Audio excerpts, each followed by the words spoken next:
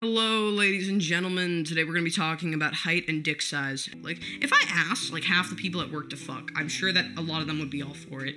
Because it's like, it's kind of funny, actually. It's like the virgin would bang fucking anybody. It's really kind of a waste of time, actually. Now, I'm thinking about it, and maybe it's because I'm appealing to futility. I could certainly be just appealing to futility. You know, I failed in my pursuit of love and courtship.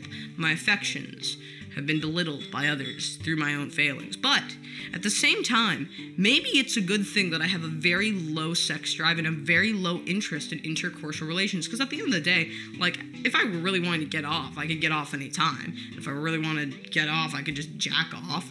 But it's all boring. It's like wasting my time. Listen, I get this is cringy, all right? It's meant to be. But every time I jerk off, I literally think to myself, man, I could be doing so much more right now. I start thinking about my taxes.